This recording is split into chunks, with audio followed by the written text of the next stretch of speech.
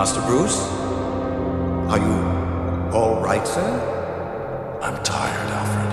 I shouldn't wonder. You've taken no meals today. I can't recall when you last slept.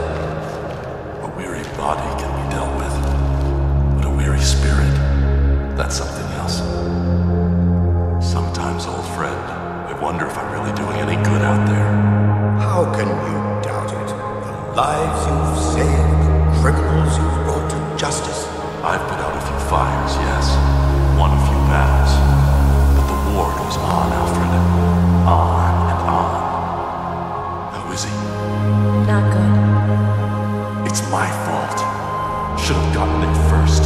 Checked it out before. Don't blame yourself. You caught the man who shot him. If I'd been there... You should have been there, boy, years. Then maybe Pete might have shot the right guy. How come you didn't tell us this was a setup? I didn't know. In my book, that makes you just as responsible for him being here as the jazz man. I'm sorry, Jim. I let him down. Being too hard on yourself. He's a friend. More than a friend. Jim Gordon's the same age my father would have been if he lived. Now he's hanging by a thread.